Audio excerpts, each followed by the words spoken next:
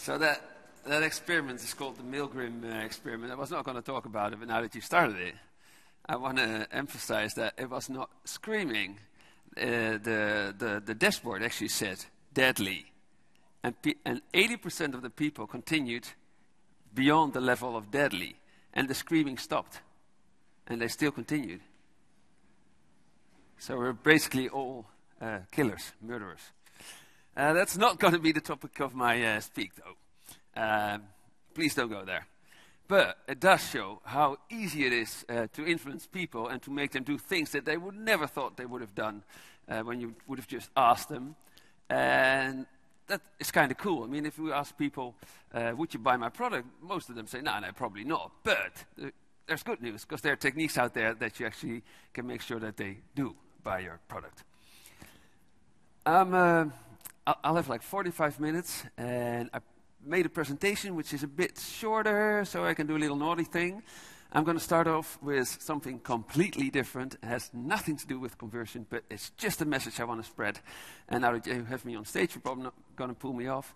I'm going to talk about my homeland, my home country, which is the Netherlands. I come from here, you see. Actually, this morning I came from Dublin, and I'm not the only one, because there's someone else in the audience who came from the Google Conversion Conference last night. But the Netherlands is a kingdom, and I'm very proud to be part of a kingdom. This is our king and queen, right? Inaugurated last year. He's called Willem-Alexander, and this is our queen, Maxima.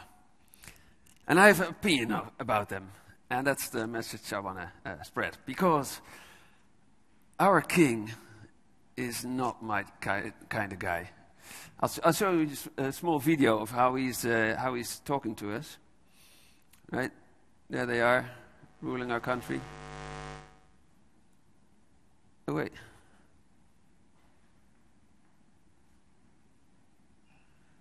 Actually, I'm going to switch. Is it not? No.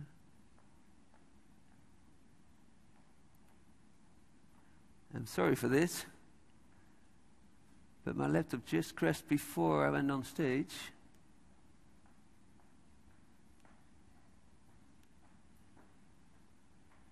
And this is the video.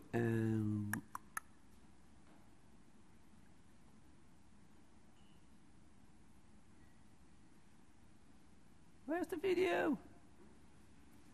Not in this one either. Excuse me, excuse me.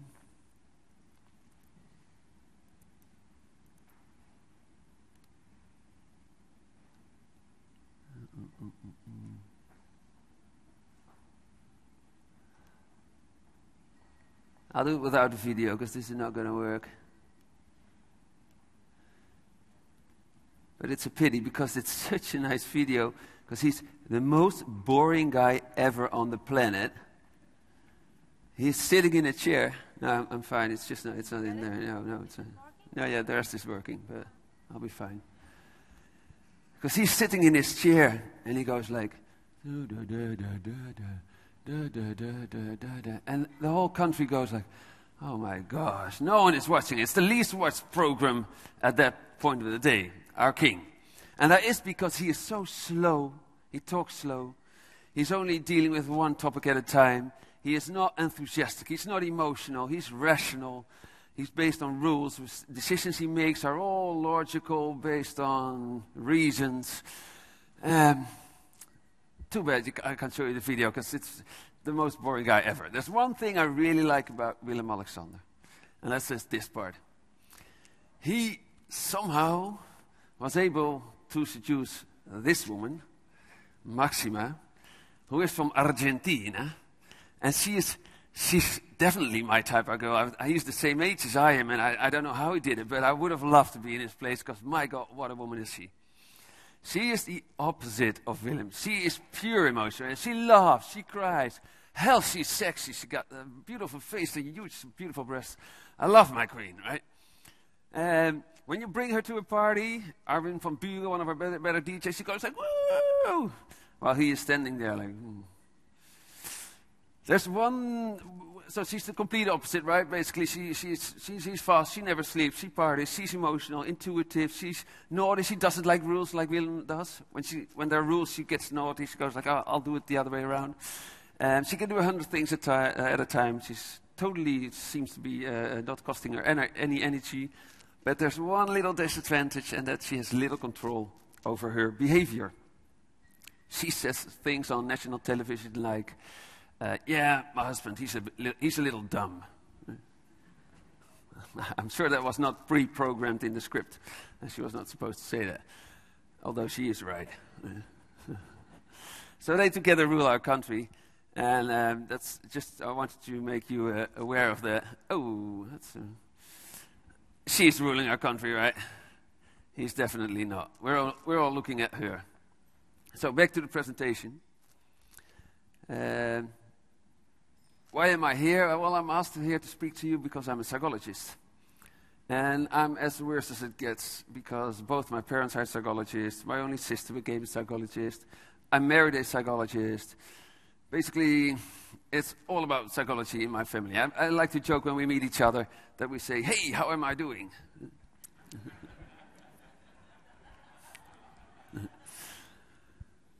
And I've been testing all the insights that we got from psychology and behavioral economics.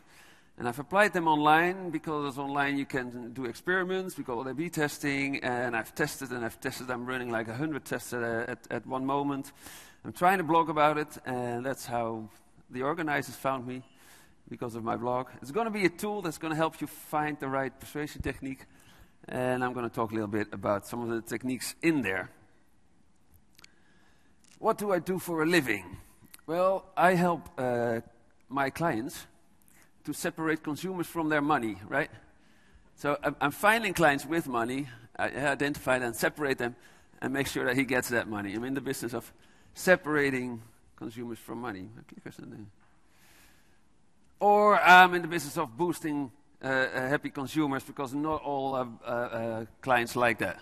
They feel sort of guilty. So, okay, doesn't really matter. As long as it's about consumers, because there is something about a consumer that I'd like to stress, and that is, a consumer is a brain. Trying to get the consumer out this thing, like, here he is. Here you have a consumer. 100 billion neuron cells, 1,000 billion glial cells, 1,000 times 1,000 connections between these cells.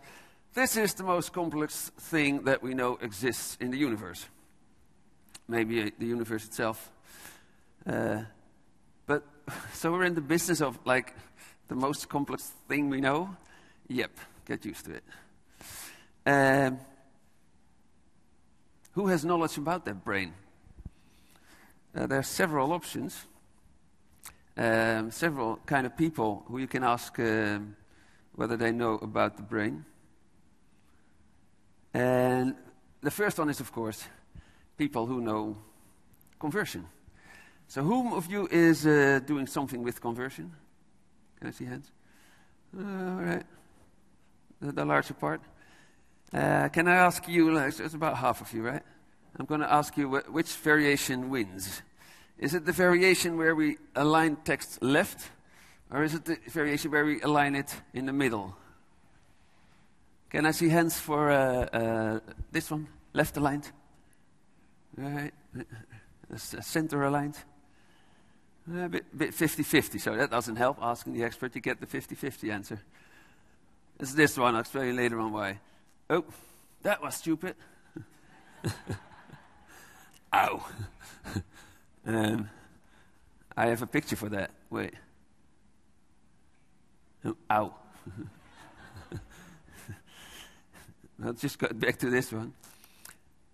So the question was, would it be with a pop-up or without the pop-up? So yeah, it's with the pop-up. I'll just continue. I'll explain you later on why. This always makes people feel bad, because they are here with their boss and they get a good salary, and then the boss gets aware, like, oh, you didn't know the right answer. I'll give you an easy one. So this is Wilma, and this is Julia. And if you ask boys to go on a speed date, which one do they prefer? Can I see hands for Wilma? No? Julia? Yeah, you're way better at this. Yeah, you're absolutely right, Wilma. So we should be in the dating business, not in the conversion business. Right? That was easy. So you don't know. Maybe the customer himself knows. Ask the customer. Okay, you know what you get? You get this. Can I have audio?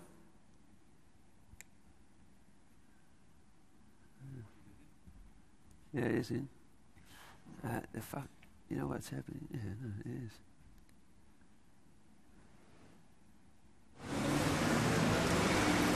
Heeft u een mobiele telefoon? Nee hoor, heb ik niet. Waarom heeft u dat geen? Nou, ik zie er net niet van in. Dan ben je op aan het fietsen en dan word je gebeld. Ik heb gewoon een telefoon, waarvoor moet ik een mobiel hebben? Dat is handig. Maar als ik ergens strand, dan is er ook altijd ergens wel een telefooncel of een boerderij met een boer met een telefoon.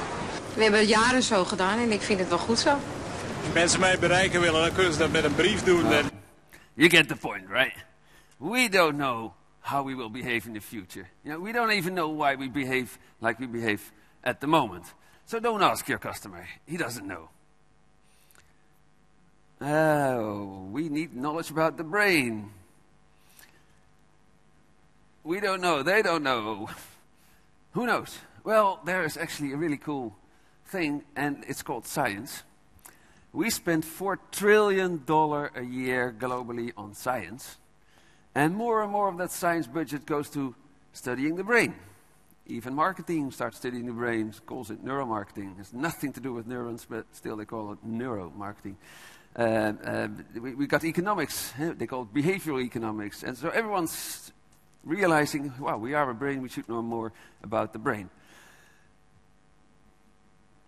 What does science tell us about persuasion, how we can influence people? When we talk about persuasion, we always talk about this guy. Anyone knows who he is? It's Robert Cialdini. He's a very good researcher. He did amazing studies 40 years ago.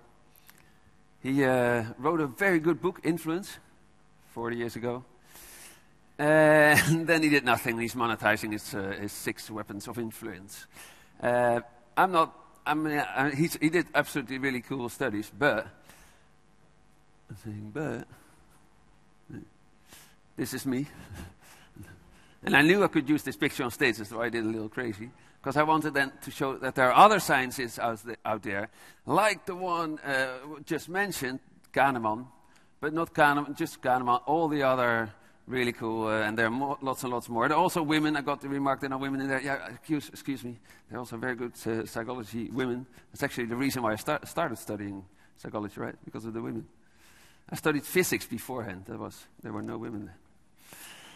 And what does science tell us about the brain? It's been mentioned before, but I'll dive a little bit deeper into it. It tells us that we have 2 types of brain processes. We call it dual processing models. And the one model calls it central versus peripheral. The other calls it heuristic versus systematic. And Kahneman calls it system 1 and system 2. So system 2 and system 1. System 2 is who you are. Think about yourself, like I am Bart. Okay, that's system 2 at work, because it's conscious. You're consciously thinking about yourself, I am Bart, and it happens that that's also the system that is very rational, logical. It can make decisions based on rules and reasons. It costs a lot of effort and energy, and it's very easily distracted. But it can control our other system, which is system 1. That's the always-on, even if you sleep system, which is completely automated. It's completely subconscious. It has an enormous capacity. It can deal with 40 million pieces of information a second. Costs no energy, but it has no control over itself, right? We need this system to control that, because that's automated. It's a little bit like our king and queen, right? So if I want you to remember one slide, remember this. Oh yeah, well, that was the guy who puts his king and his queen in our brain, because in my brain, in the consumer's brain, in his brain, there are these 2 types of processes. And they're a bit like his royal family. Well, oh.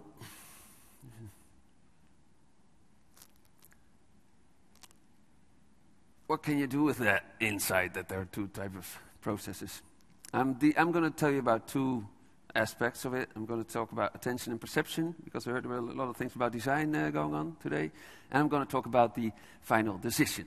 How do they decide? Whom of you knows this test? Not everyone. Okay. We start counting how many passes the team makes. 1, 2, 3.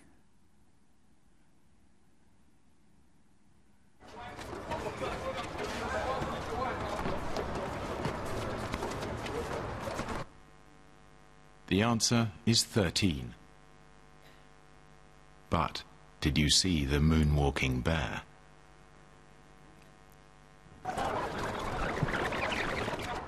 Go!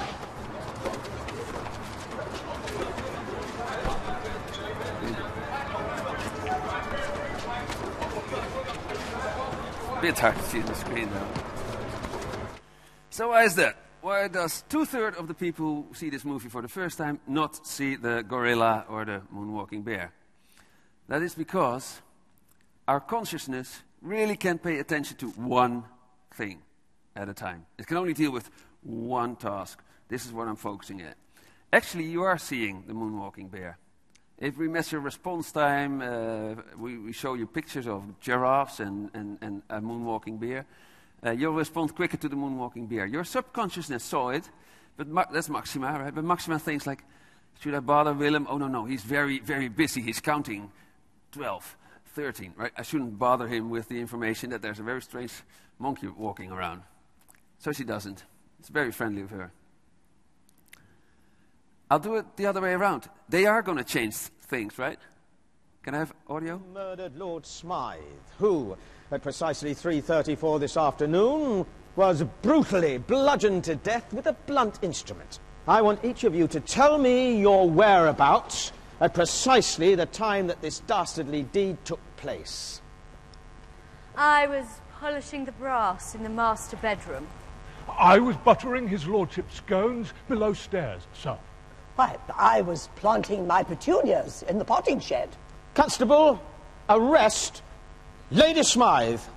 But how did you know? Madam, as any horticulturist will tell you, one does not plant petunias until May is out. Take her away. Sorry, madam. It's just a matter of observation. The real question is, how observant were you?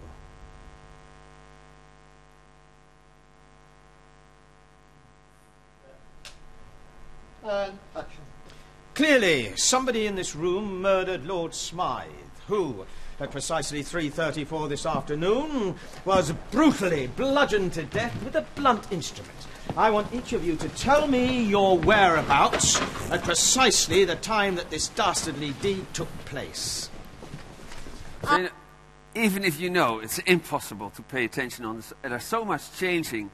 Your brain is not capable to deal with it. Your consciousness is way too incapable with so much information, so it just makes up a reality that looks like a standard and fixed, and there's nothing changing. Is that useful when we're talking about conversion? Oh. Well, I think it's very important to realize that we don't see reality as it is. So your customers don't see a page or an app as it is. It's their brain making the image up, right? You see a room around yourself right now, and that room is not the way your brain tells you it is.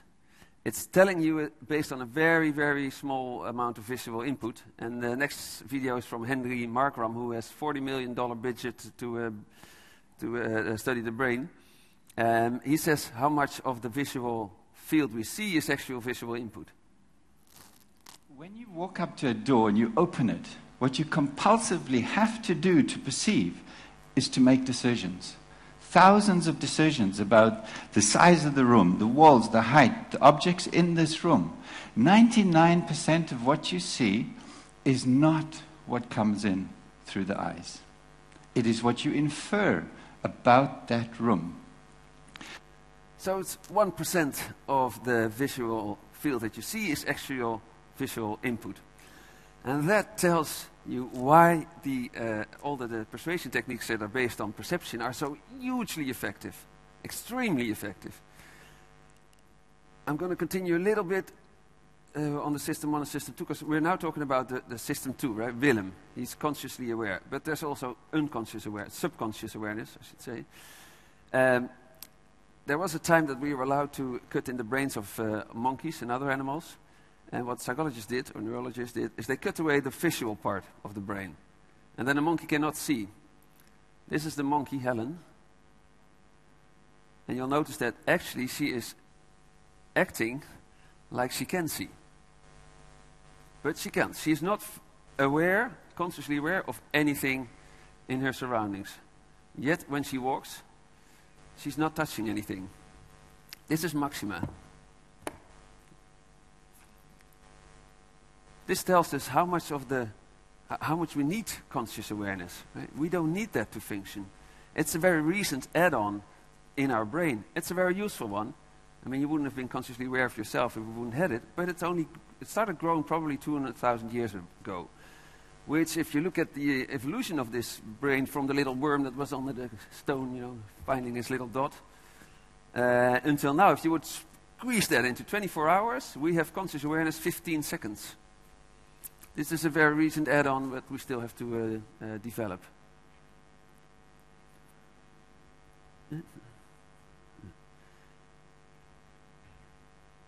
We recently found, like 1.5 years ago, that there's a pathway from the eye to the brain, but there's actually a second one as well, which is much more quicker than the one we always thought there was. So there are basically two ways you perceive: consciously, subconsciously.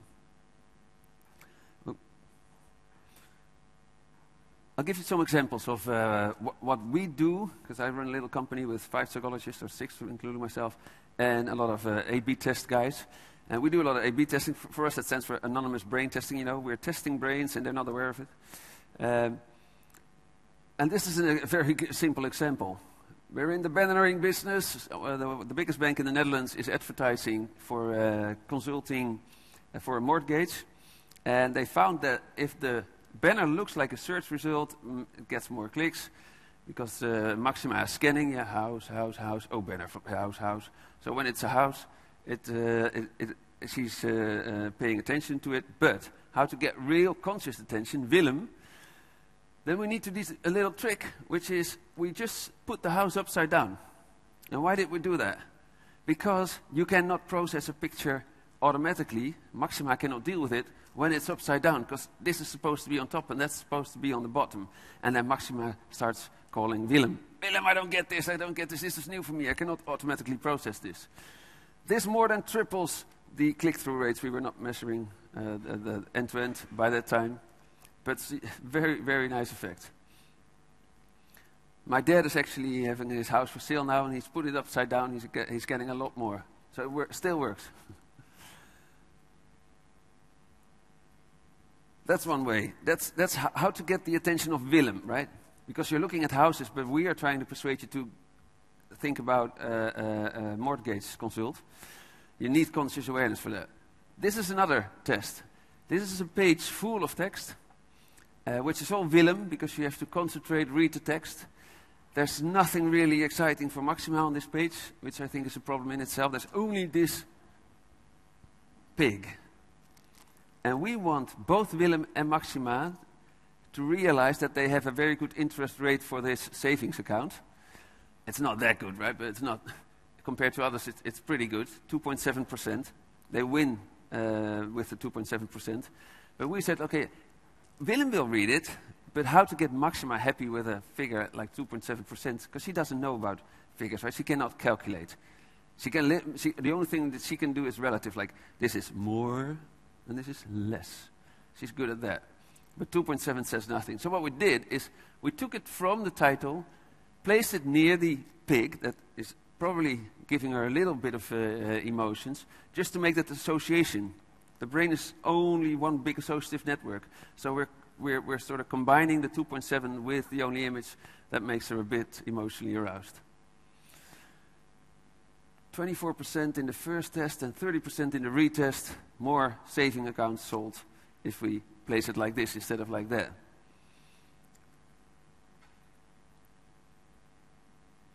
Faces. How many of you have a face on it on their website? Just a picture of the face. No one? Oh, that's really good. I was expecting more. This is a bank that I'm working for. They had the rule that in each and every picture there should be a face. But we already tested that at the same bank. But there was a new manager, and he said, like, no, we have a trust issue. I know that trust does a better, you gain more trust if you see images of people. But the thing is that Maxima loves to see faces. She's directly scanning the faces. But there's no message here, right? This is very conscious behavior. A lot of people say like 95% of each decision is subconsciously. That's bullshit. It's a huge range. Like on average, maybe that's true. But a bank account or a mortgage in this case, no. That's way more conscious than 5%. We need them to consciously concentrate on where should I go. Are you still looking for a house, or are you already interested in a mortgage? They have to choose here. And the more we take away the faces and the more blurry we make the images, having the text stand out, the more they are actually clicking and asking for a consult. Do not use faces. If you have faces, get a good Photoshopper and at least have the eyes in the face. Look in the right direction. We call it gaze cueing. You sell 9% more mortgages with the same bank if you have the eyes looking in this direction instead of straight at you. Whereas I'm not a good Photoshopper here. You can see that I've Photoshopped it. It's actually not that well done. But so if you have faces, direct the gaze where they're looking at. Here we added a very small arrow because this was the redesign for a hotel site, and it was one of these long read pages, right? But there was some pretty cool content down there. So we wanted people to go down more and read that content over there.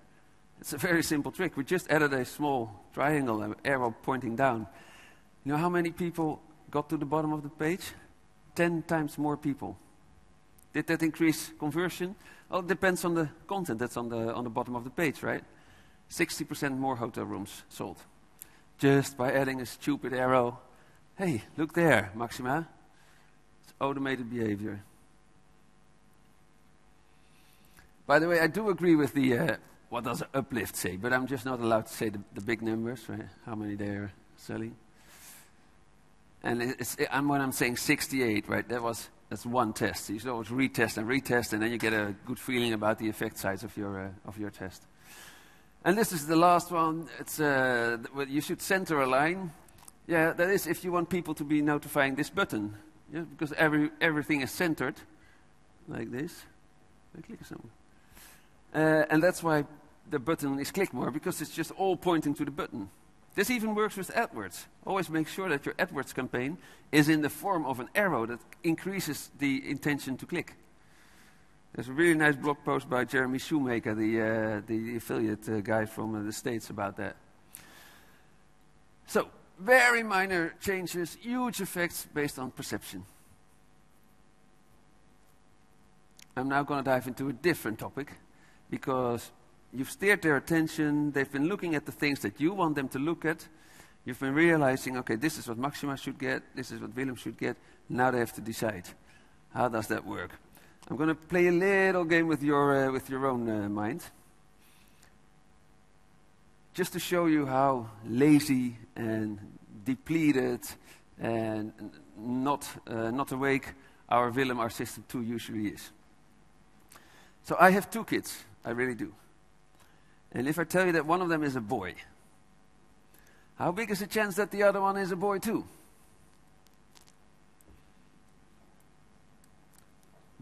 Maxima will tell you it's 50%. But it's not, right? This is just logical thinking, right? How big is the chance? Who knows another answer than 50%? 25? Oh, it's actually 1/3. Anybody able? Does anyone have a Willem in his brain that's able to explain that? I'll explain it to you. Or not. No, just come up with the drinks. Like, how was that with the problem with your kids? There's 1/3 chance that the other one is a bore too. This is just logical thinking. It's just showing how bad our brain is in logics, right?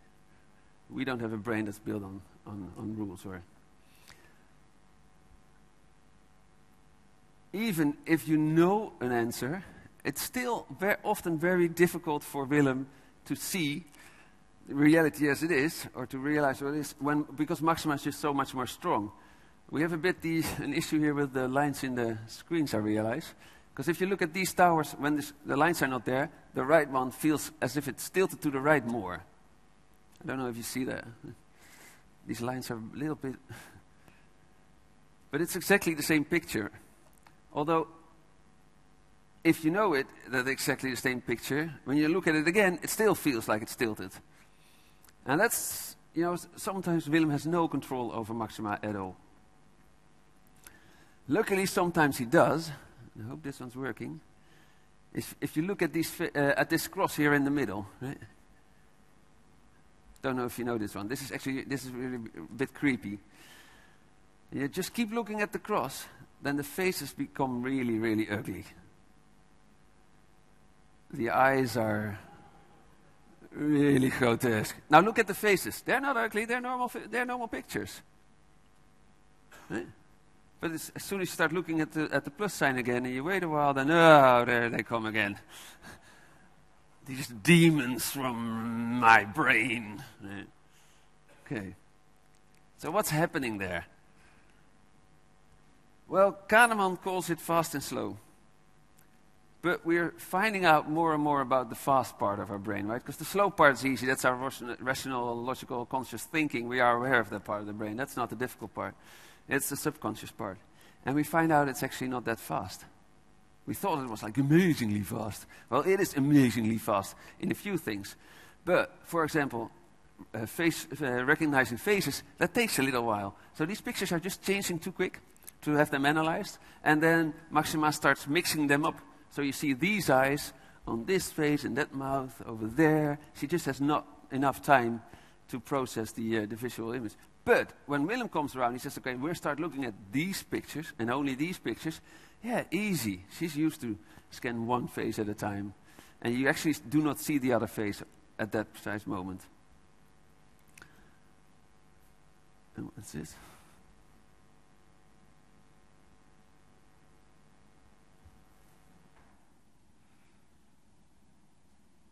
That's weird. I'm presenting the PDF version of my slides. Oh, no. Thank you, Microsoft.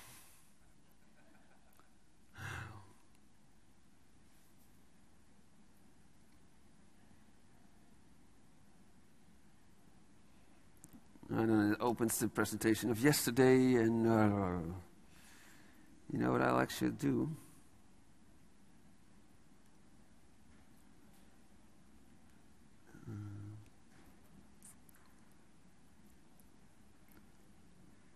I know what I do. I get a better... Don't tweet the hashtag that I'm going to show you now, because I'll just grab the presentation of last week. I'm sure that one works. Here we are. So sorry for this.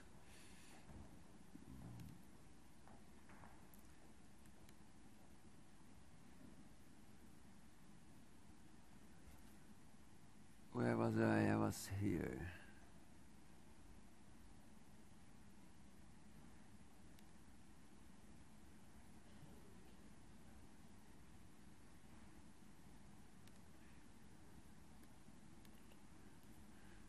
Yeah, you can put me on again. Oh.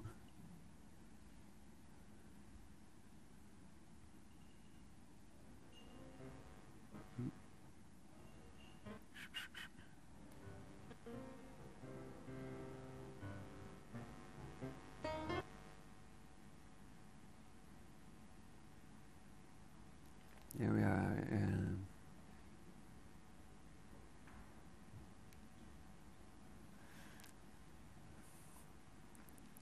About the decision. I have a very interesting study, which was done by Michael Gazinaga and Ledoux. He was in the Netherlands 2 weeks ago. There were like 15 people in the room. Why so little? Anyway. The studies he did was on split-brain patients. So we are lucky to have people on this planet with spasms, epileptic episodes. And why is that so interesting as a psychologist? Well, what neurologists do is they cut through this part of the brain, which is the bridge of information between the two parts of the brain. It's called the corpus callosum. And they do that because if someone gets a spasm, it's then only one half of the body that goes spastic. And with the other, they can still steer their car and not hit a tree, for example. But yeah, so when you have two parts of the brain which cannot communicate, what does that tell us about how we make decisions? The funny thing is that what Gazinaga and Ledoux did is that they showed these people with a split brain, they showed them a picture, very short.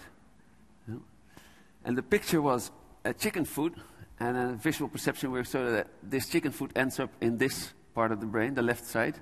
And they showed them a snow-covered lane that ends up in this part of the brain. And they asked, will you pick a card? One with each hand. But each hand is controlled by one part of the brain. And the people picked a chicken head and a snow shovel. Which is pretty normal, right? Probably each of us would choose the snow shovel and the chicken head. The funny thing happens when you ask people why. Because split-brain patients have a very funny reason to do that. They say the chicken head comes with the foot, right? That's an easy one. So far, so good. And the snow shovel, I'm going to use that to dig his poo. And they all say that. Or something like that. And what's happening here? The funny thing about our left hemisphere, the left part of the brain, is that it is the location where language is placed, right? Is this the left part? Yeah. So Broca and Wernicke are the two parts of the brain that process language. So we're actually only asking the left hemisphere. And the left hemisphere only saw the chicken foot and only controlled this hand to pick the chicken head. So it knows perfectly why it did that, but it didn't know why the snow shovel was picked. Instead of saying, I have no clue why I chose the shovel, the brain goes, ooh, that feels bad. I have no reason for my behavior. Ooh, you know what? I make up a reason. I'll tell them, I'm going to dig poo. And we call that post-decision rationalization. And I'm sorry to say that, but most of your decisions are post-decision rationalized. So if I come home and I've bought an insurance or a new cover for my iPhone, my wife says, why did you buy it? I'll tell her 1, 2, 3 reasons, but those are not the reasons. Those are the reasons that my brain made after I decided to buy. That's why I prefer to call our consciousness our comfortness. It's comforting you. Bart, you are perfect. It's logical what you do. It's rational. You're a good guy.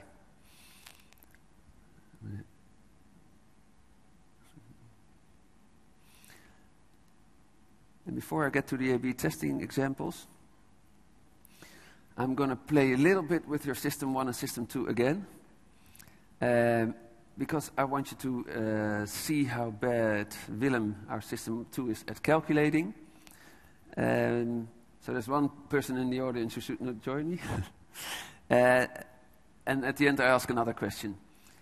So please calculate. You don't have to say it out loud, but just keep calculating with me. I have quite a few. They're not too difficult. Sums like this. How much is this? 21.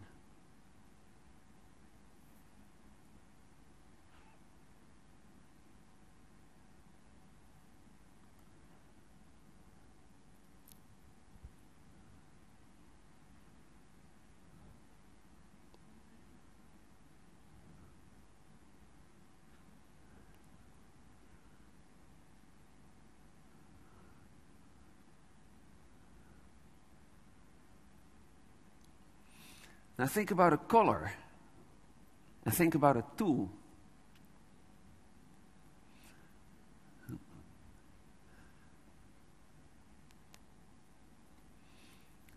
Probably half of you was thinking about the color red. And a little bit more than half of you was thinking about a hammer. And the funny thing is that I wouldn't have done the calculations before asking the question with a color and a tool, is that the percentages are much, much lower. Why is that? We have two systems in our brain, and one of those systems, our rational, conscious thinking, gets depleted really, really quickly. And those calculations, they were hard work for him, or at least system 2. So the energy is drawn, right? And then I ask for a color. And then there's only one system left, because system 2 is, cool, I'm ready. Because system 1, the automatic system, cannot do the calculation. But the very simple ones, like 2 plus 2, she can do. But this was Willem. But Willem was gone, and it was only Maxima answering the color and the tool question. And then you get the most prototypical answers. And apparently red is the most prototypical color we have in Western societies. And a hammer is the most prototypical tool. This explains a lot why usability now and then works. And very often not. But when you make things more usable, they cost less energy. And there's more energy left down the funnel, more energy left, and they finally convert. If you tweak usability issues at the beginning of your funnel, have a look at how people continue through the funnel. You'll see that the effect is not only here. It's also down the funnel. You see increases in conversion because you drew less energy out of their brain with the difficult, let's say, product configurator. You made that one easy, and then the whole steps during the checkout process is improved well because they just have more energy left. I'll show you some test examples that we based on these insights. And the first one is, so Willem can only pay attention to one thing at a time. Well, we have a client. This is a Belgium part of this bank. And they have to show the interest rates with the base rate and the extra rate when you're not touching your money for half a year. But this is a calculation, and it's actually a pretty hard one. Right? You end up 2.35. Whoa, energy drawn. You shouldn't do that. So all we did, and this was actually a competition. There were some other digital marketing or conversion companies, and the winner was allowed to be their normal company. And they made redesigns, and they did it all over again. And all we did was just emphasize this one. It's 1.95. And yeah, we had a look at the competition, and it was a good base rate. But just let Willem focus on one thing. This is a decision. This is not done emotionally, a savings account. It's probably, I don't know, it's 50-50. Maxima likes the feeling of having money for security reasons, and Willem is dealing with all the technical specs like interest rates. So that's why we tried just to emphasize this one. It was more than 30% uplift just by focusing on this one effect. Another one, which is about depletion. I do this one very, very often. We're looking at a page, and we're looking at products that we love to buy. Maxima loves them to buy, but Willem has a problem with spending the money, because then he cannot spend the money on other things. So what we should do is we should on purpose deplete Willem. We should make consciousness too tight to think about the fact that we're spending money. And all we do is we find another link on the page. It can be anything. So we found this one. Add to wish list, it says. So this is order now, add to wish list. Then we took it from there and we put it there. Just to make the brain choose between two options. Because that's draining energy. Or should I order now or should I add to wish list? No, not add to wish list. And Maxima goes, yeah, I go order. 16% uplift across the whole web shop was just, the magazine, poof, in the back end, measurable high effect. And I take a little sidestep, because I'm in the conversion optimization business, right? But I hate the term conversion. I hate the term rate optimization. I hate rates. And I think it's actually not what we're doing. Because what we're doing is we're growing companies. But we just need the buy-in from the higher level to realize that that's what we do. And one of the tricks we do, like we did with this client, is that we'll start testing it, right? These guys have shitloads of conversions, so their test capacity is probably like 200 tests a month. So we're managing to do about 150 a month. And we said we'll do 1 month of testing. And we're not going to disclose any of the results. We'll just be, at the end of the month, we'll put them all live. And then we'll look at the back-end office. What does that do in sales? And you know what I want with the money you're gaining? You give it back to me. Because I start doing even more experiments. You just keep, I cost nothing. I'm free. And the boss likes that, right? The hippo goes like, ooh, he costs nothing. But meanwhile, I get more and more money exponentially to grow that company hockey stick and get really enthusiastic board-level feedback instead of only a marketeer or a web analyst liking what we do. One choice paradox. Give them another choice. But that's if you want Willem to be depleted, right? If it's actually a very rational choice, you shouldn't do this. Because then you want Willem to be awake and not depleted. So start thinking about those two systems and when to apply them. I'm cool. I'll skip this one because this is the same one, but with Willem and Maxima in between. And I really like this one, because this is the typical test that we do when we enter a new client. There's a lot of discussion going on about which are our USPs, and then we say like, yeah, bullshit, these are post-decision rationalizations, so that should be good. And so we start testing and nothing happens.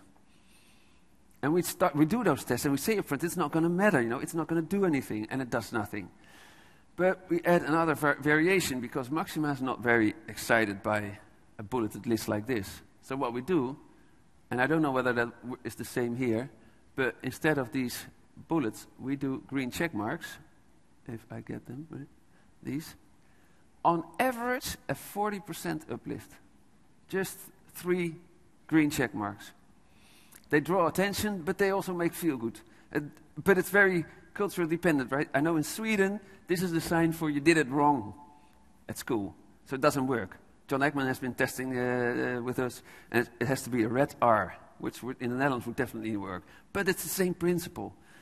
You are making Maxima feel good again, just like she used when she was a small kid. Yeah, this is good, and this is good. These are the more subliminal tests that you should be running. And then finally, I was saying we never ask a customer his opinion. Well, that's not completely true. We do that. Mainly because we want to know what's the goal. If it's a very goal-directed website, what's the goal where people are here for? And then we can split in analytics how the behavior looks like, and we get better hypotheses for testing. But we also, we measure everything. So we also measure what's the effect of the pop-up itself. And we found that it's always increasing conversions with about anywhere between 20 and 30%. And we started thinking, like, what's happening here? Is it the fact that people have to touch the website? Is it the content? What is it? And we did a lot of tests, and we found out that it's actually just the fact that they touch the website. Because this stupid pop-up, which is just a script, it grabs the picture which is on the hero shot, puts it in a light box, go to the website, or the cross. 90% clicks across, because we were used to, I hate that. Willem says, I hate pop-ups, it's so bad. Usability test will tell you, don't do that, it's a UX principle. Fuck it, do it. It's always increasing conversions if you want to make Maxima happy, because she loves touch. Yeah, if I would ask you to touch your neighbor, and it would scan your brain, there's a lot of shit happening in your brain, no matter what kind of neighbor you're having. You don't have to do that, but just for me, you get the feeling, right? So that's where I end, because, Maxima, just make sure you touch her. She loves anything that comes by just as soon as we're touching each other. And that's why it's so good that, I totally love her, but I think it's a real good thing that he's in the background looking and making sure that she's not behaving like a total rabbit and screwing around everyone. And that's why it's not too bad to have these two ruling our company and ruling our customer's brain. Thank you.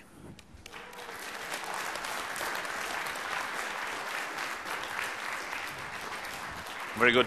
Thank you. Is there any Willem who wants to ask a question? Are there any questions? Okay, so yes. I guess we are, out for the day. So yeah, I was in between you and the beer, so that's a hard slot. Okay, so one more time, thank you very much. Wait, no, don't applaud. Wait. We measure everything. I have an app for that. So I'm always measuring the... Okay. Where is he? Okay. Yeah. Do it. Okay. Start. Oh no, this is not. Okay.